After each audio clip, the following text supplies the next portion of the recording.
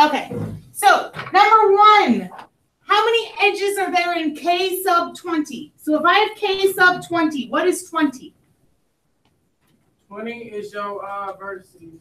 20 is your vertices. So you go what else do I need to do edges? The degree. The degree. So if I have 20 vertices, 19. They each have a degree of 19. So divided by 2. So 20 times 19 gives me. I said do 20 times 19 first. So that gives you 380. Okay, so 380, we need to cut that in half. So there's 190 edges. Okay. Okay, number 2 says how many distinct Hamilton circuits exist in K sub 10? So again, we've got K sub 10. What is 10?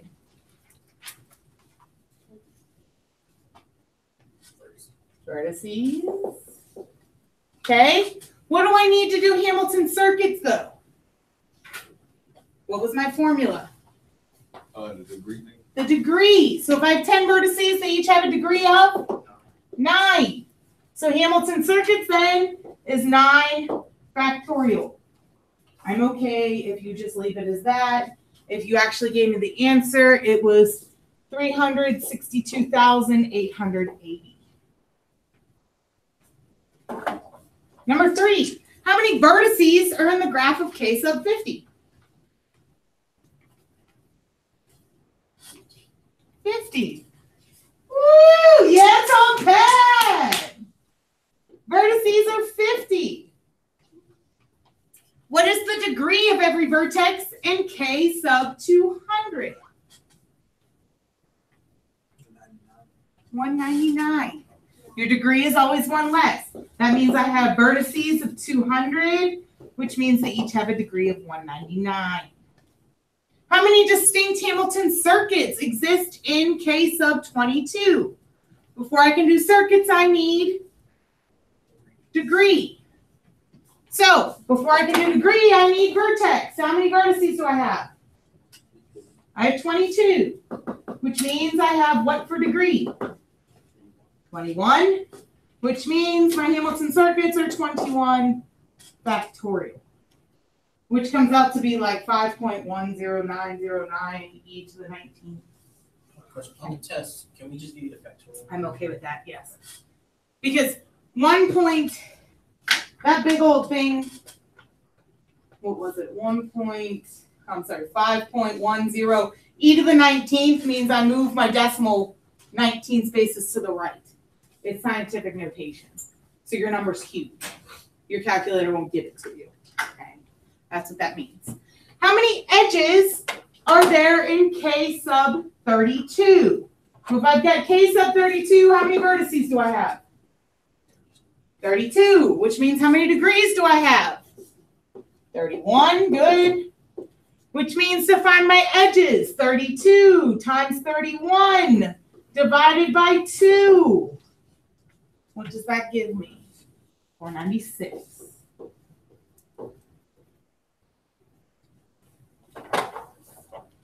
What is the degree of every vertex in K sub 15?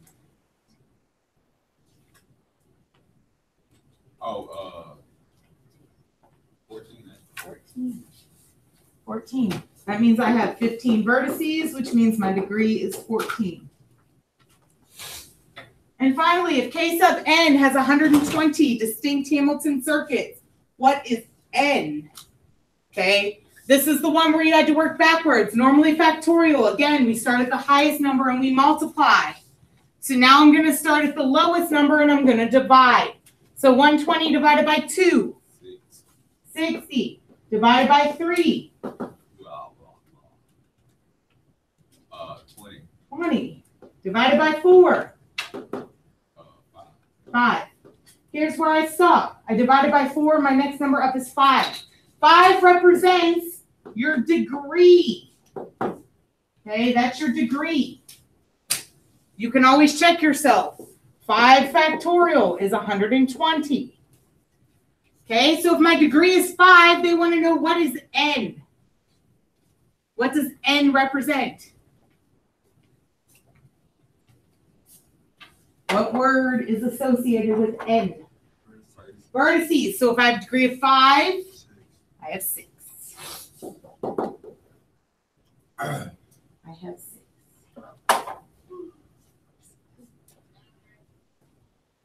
Questions? Okay.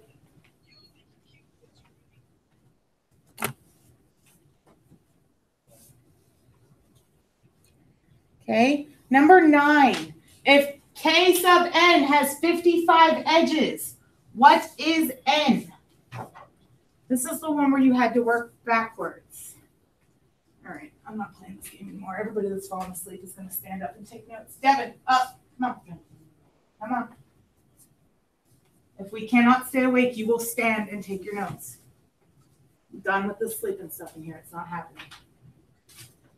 Okay, so my edges, we said was vertices times degree divided by 2. So we need to set this up and work it backwards. So 55 equals b times d divided by 2.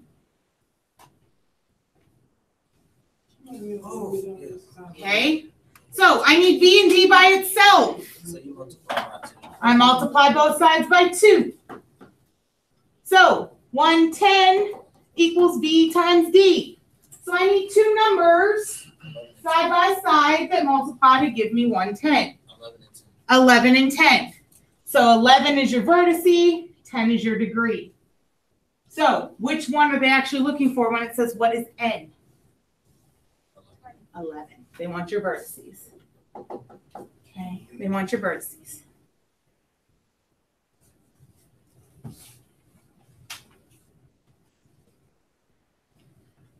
Number 10 says the number of edges of K sub 12 is x, and the number of edges in K sub 13 is y. Find the values of y minus x. So first I need to find the edges for both. Okay. So if I have K sub 12, how do I find the edges? Vertices, which is 12 times 11 divided by 2 gives me what? It's at 60.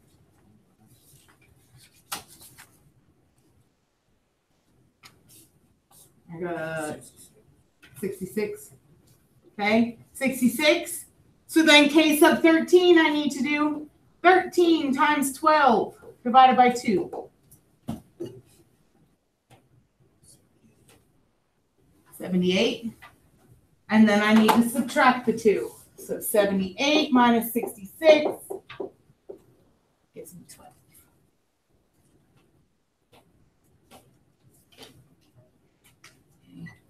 Number 11, K sub n has 5,040 distinct Hamilton circuits. Does anybody remember what number factorialized gives me 5040? Some of these will start to stick in your head and you'll automatically be able to tell me what number it is. Anybody? Anybody stick in their head? Okay, we can work it, it's fine. Divided by 2 starts me where?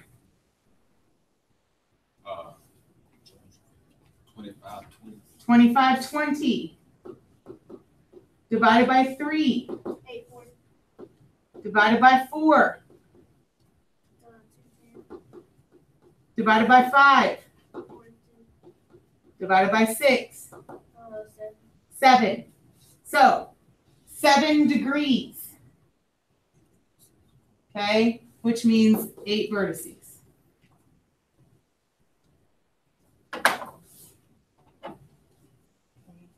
The number of edges. Remember, we go back to this. So we've got 66 edges, and that equals vertices times degree divided by 2.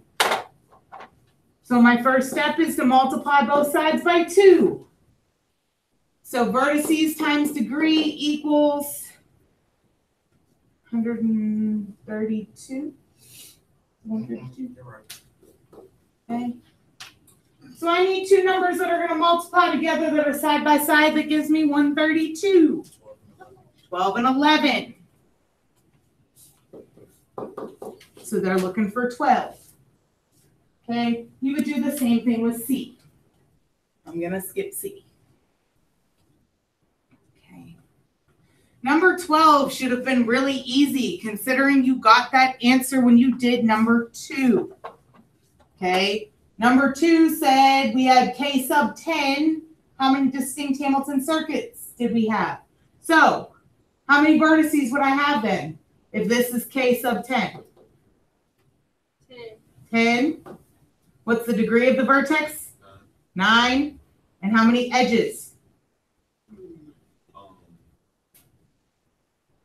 It would be what times what? 10 times 9 divided by 2. 30. Whoa, I'm tripping. You are 45, my friend. 45. Question. We got to talk about Homer Simpson. Homer Crazy Simpson. Okay.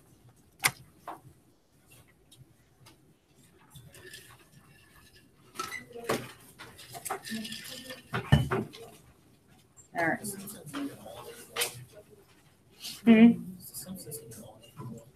I still be having I don't know. Yeah, they still do like marathons of The Simpsons. I don't think they're actually coming up with anything new anymore. I think the new stuff's over.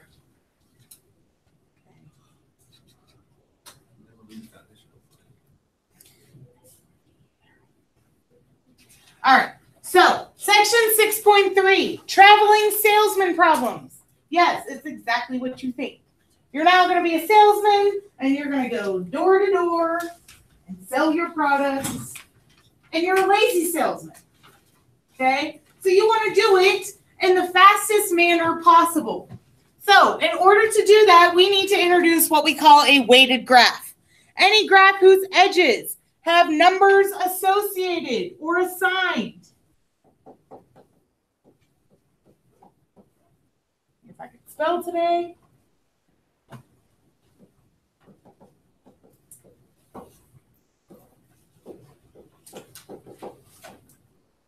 Okay, so now with your pretty graphs, with all these vertices and all of these edges, we're now going to put numbers. It's math. Gotta throw numbers in there somewhere, right?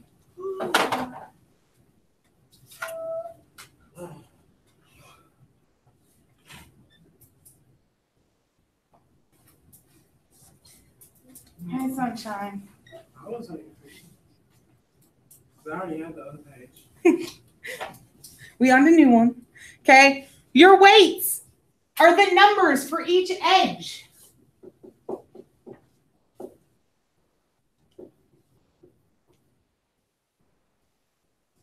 Okay. Why would we throw numbers there? Well, they can represent the distance between the places. They can also represent the time it takes to get from place to place. We could even do the cost of gas that gets you from place to place. Okay, so your numbers have a purpose. It can be the blocks in between the houses. It can be the miles between the cities. They can be the time it takes to take the airplane from St. Louis to Pittsburgh. Okay, it can represent whatever you want it to be. A complete weighted graph is a complete graph that has weights associated with them. So our goal for the rest of this chapter is to find the cheapest, most efficient, optimal route. Okay.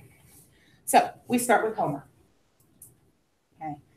How many of you have actually watched The Simpsons? Me. Okay. So you know Homer. Homer's the crazy guy. They got the quickie mark. That's our super center. Okay.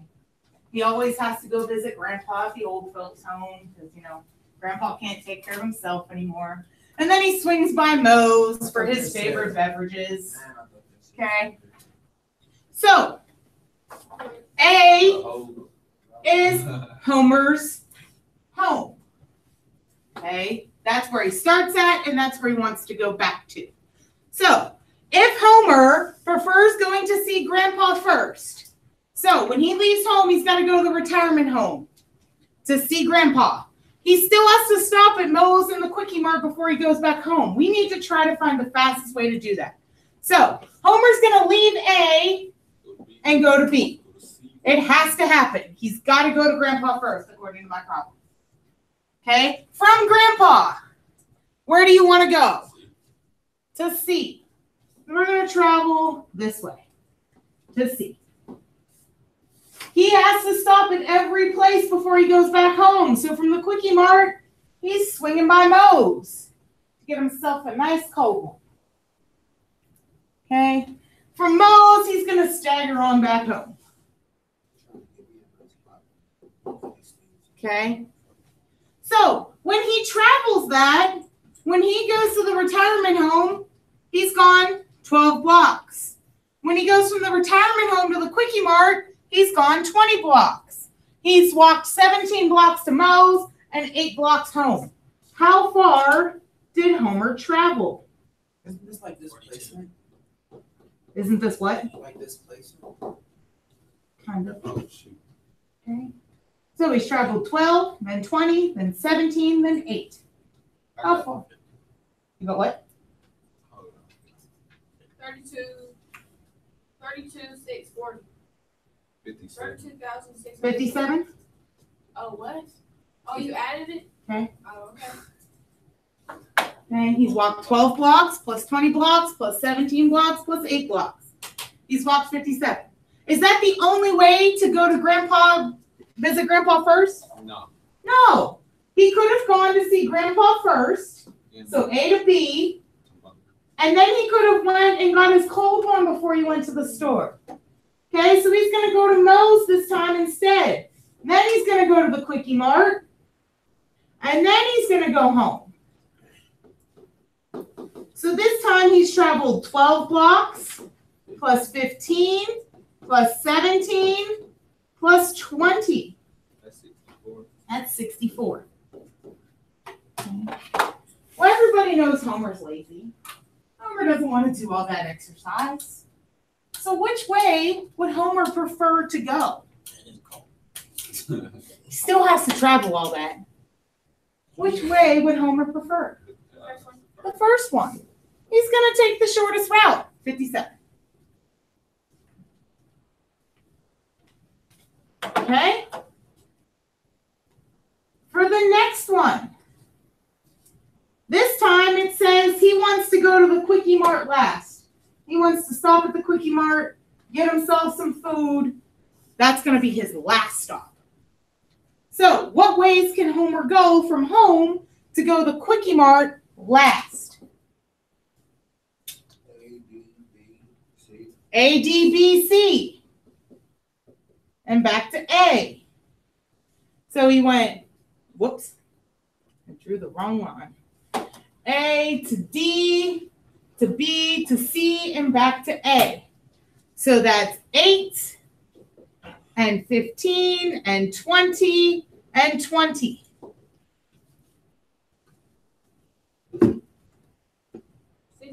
63. Okay, that took him 63 blocks. Is there another way he could have gone instead? Remember, we want Quickie Mart last. A, B, D, C. A, B, D, C, and back to A.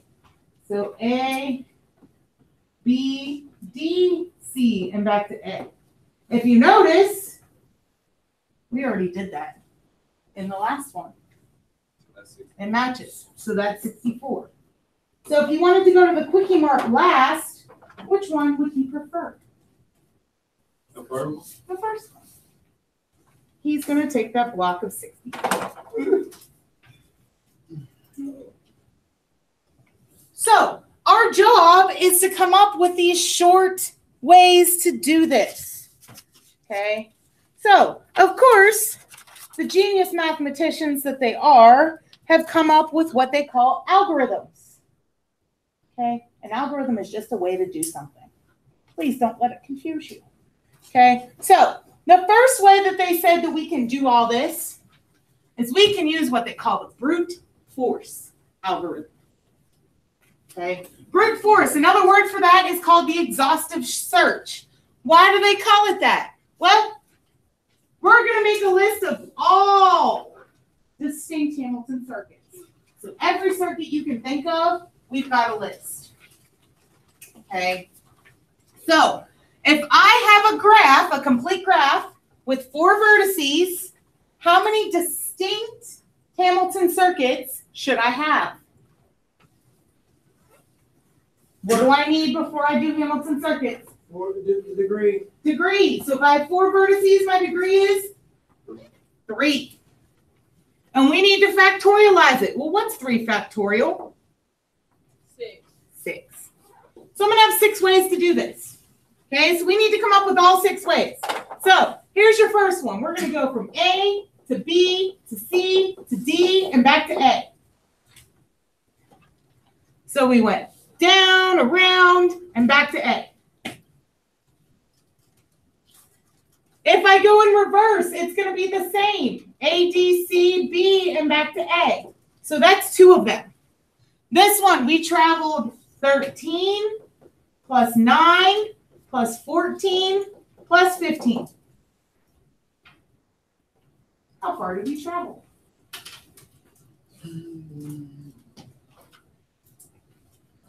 51. 51. Okay. 51. Somebody give me another way to travel. Every point. Go get breakfast. Go get breakfast. So does that mean we're going from A to B? Is that breakfast? All right. A to B. I don't want to travel the same way we just did. D. So we have to go D, C, and back to A. A, B, D, C, and back to A, which means A, C, D, B, and back to A. Okay, whether I go forward or backwards, they have the same weight. So this time we went 13, 16, 14, and 12.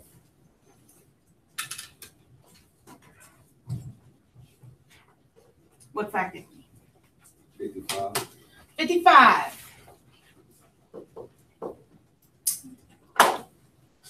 I should have one more way. What's the only way we have not gone yet? A, C, B, A. A, C, B, D. Yes. Okay. A, C, B, D, and back to A, which means A, D, B, C, and back to A. A to C to B to D and back to A. So this time we've traveled 12 plus 9, 16, and 15.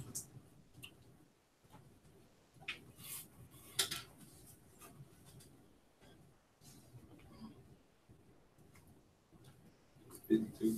52. Okay, so once you've completed brute force, we've got all 6. We said we had 6. There's 6 up there. Okay, after you complete brute force, you need to pick your cheapest way, which would be what? A, B, C, A. Okay, that would be either A, B, C, D, A or A, D, C, B, A. Okay, you could have wrote it either way. So, we've got some things that are great about this algorithm. First off, you always end up with the optimal route. You always find the shortest route because you list everything. Okay? The problem with this one, what if I had 7 vertices? What's that mean for my degree? 6. And what's 6 factorial?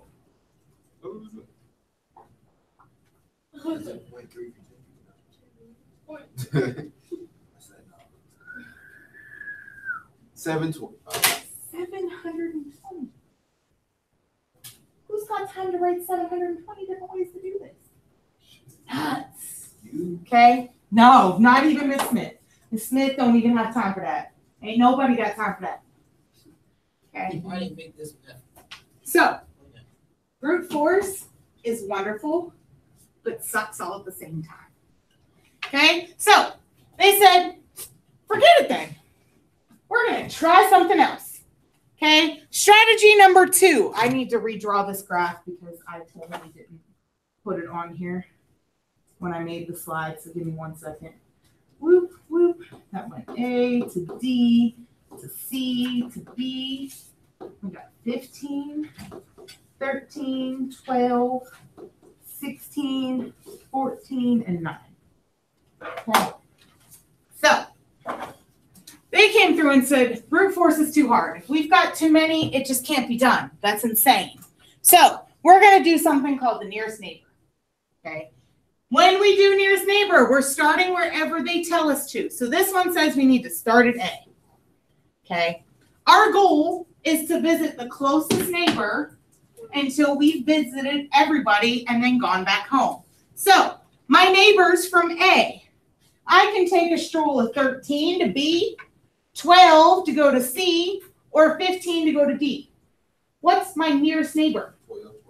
12. So I'm gonna come on over here to C.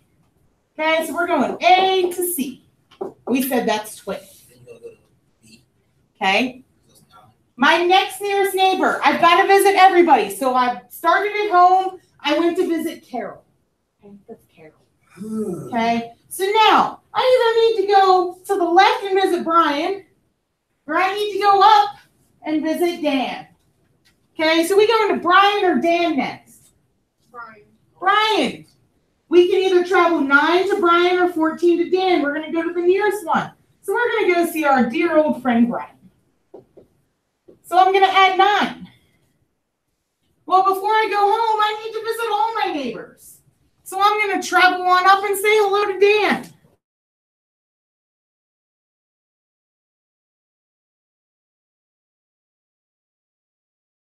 From Dan's house, I got to go back home. So that's back to A, and that's 15. How much is that? 52. 52. So this method is great. Super easy, super short. We're just going to visit our very, very friendly people. Okay, what's the flaw? Okay? The flaw is, what was our answer on the last slide? 51. Oh, I was confused. 51 was our shortest route. Did this give me my shortest route? No. No. So while this is easy, it's not optimal. Okay. Every time we do it, we take one off. Doesn't work that way. I wish I could tell you that, but it doesn't work that way. Okay. All right. So some other things we can do in this chapter. I can take your graph and I can make it into a table. Okay, because some people are going to prefer a table over a graph. Okay, so one thing that we said that a complete graph does not have are loops. Okay, so if I don't have loops, I can't go from A and go back to A. So A to A is not going to exist on a table because I don't have any loops. B to B is also not going to exist. C to C is not going to exist. And D to D is not going to exist. Okay, there's no loops. It's really as easy as this. So my first block is row A, column B. So from A to B should be a 12. So what's the difference if I go from A to B or B to A? What's the difference if I go from A to B or B to A? Nothing. It's still 12 blocks or 12 miles. So this is also a 12. Okay. My next one, row A, column C. So A to C is a 20.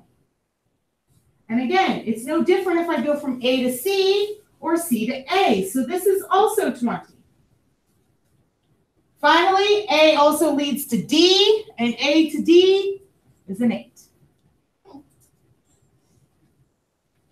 A to D is the same as D to A, so this is also an 8. If we look at my next set of blocks, B and C. So B to C is 20. C to B, also 20. Okay, B to D, 15, which means this is also 15. And finally, 17 fills in C to D, which will also fill it in here. So, some observations. No diagonal, because we have no loops. Okay. No diagonal, because I have no loops. Okay. What else do you notice?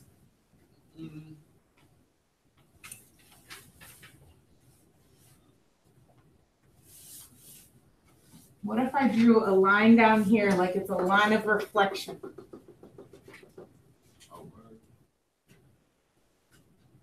If I would take these numbers and it's the same thing.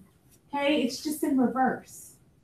Okay, it's the same thing, it's just in reverse. So that diagonal you cross out is kind of like a line of reflection. Okay? All right. I can also take a chart and make it into a graph. Okay? So we're going to label these A, B, C, D, and E. I need to travel from A to every point. So I need to travel from A to B. That takes how long? 3. I need to travel from A to C. 4. I need to travel from A to D. And A to E. 6. Okay, so we did all of this. Okay, guess what? I don't have to do it in reverse, so I can also leave that alone. I now need to travel from B to everywhere. So B can go to C, which is 5. B goes to D, which is 7. And B goes across to E, which is 9. So we did these ones. Again, I don't have to do the reflection. I want to go from C to D, which is 6, and C to E, which is 8. And E to D, which is 1. Okay. Okay. So some people prefer the chart. That's totally me. I get way too confused with all the lines, especially when you see this next example we're about to do, and all the numbers. It's like, what number goes with what line? What? Okay. So I don't care which way you're going to use. I'm going to show you how to use the chart as well as the graph. You pick what you want. Okay, so find the nearest neighbor starting at D. So I want to start here. If I start at D, who is my nearest neighbor? E. Okay, my nearest neighbor is E. So again, you can use this or you can use this. So if you use this, we're at D. Okay, my smallest number in this row is a 1. Okay. So that takes me up to E. Okay, so now I'm at E. Okay, I have to go to every place. So I can either go to A, to B, or to C. I can't go to D. So if I go to A, it's 6, B, it's 9, C, it's 8. So I'm going to go to A.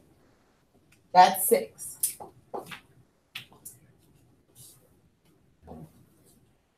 Okay, from A, I only have B and C to go to.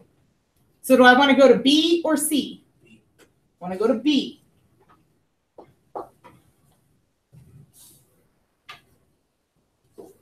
And I have to go from B to C, which is 5.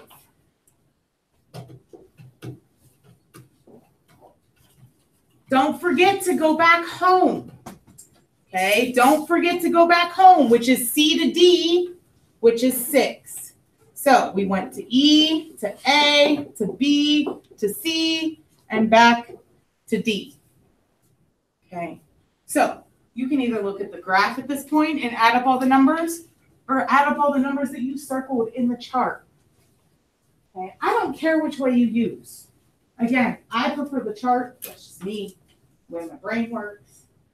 I don't like to go, blah, blah, blah, blah. Okay.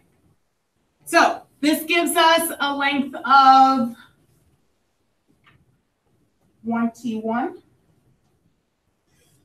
21? Because this is 1 plus 6 plus 3 plus 5 plus 6. Okay.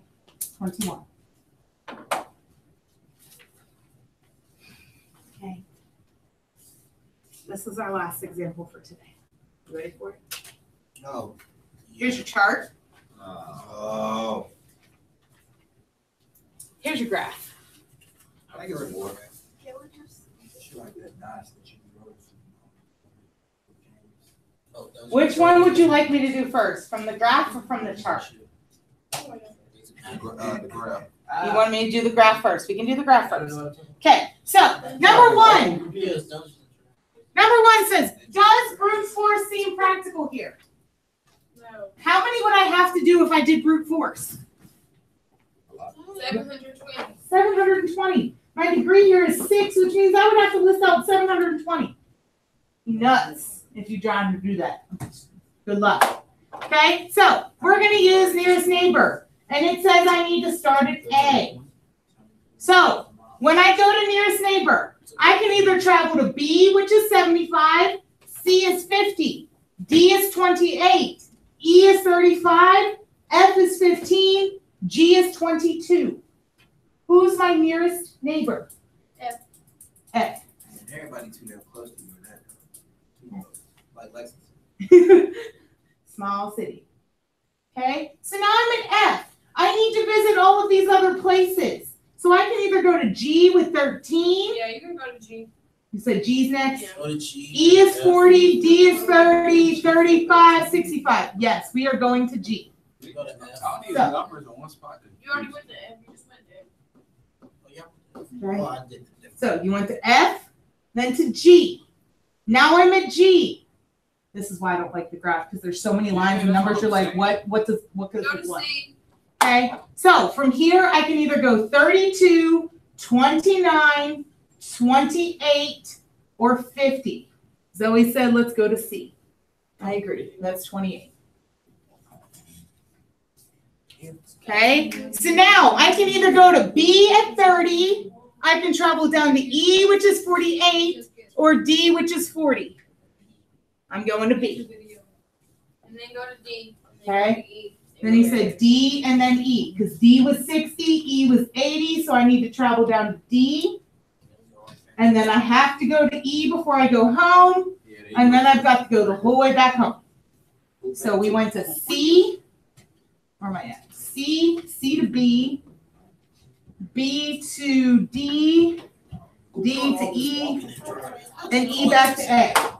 So we've got 15, 13, 28, 30, 60, 20, and 35. 501. 501.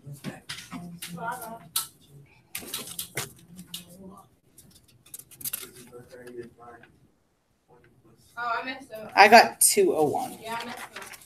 Okay. So 201. Who walking or driving that long? Who's walking or driving that long? Some crazy, crazy, crazy people.